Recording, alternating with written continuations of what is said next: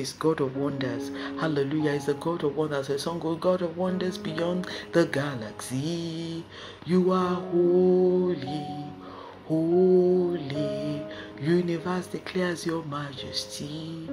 You are holy. He's a God of wonders beyond what we can fathom. He can do anything.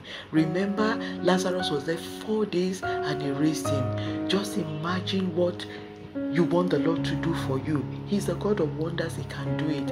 If you do not limit God, you would be doing yourself a world of favor. Trust in Him. Cast your cares on Him. Do His word, because there must be corresponding action. When you study the word and you do it, then you will see the glory of the Lord. He's a God of wonders, and we are blessed to be serving such a mighty God.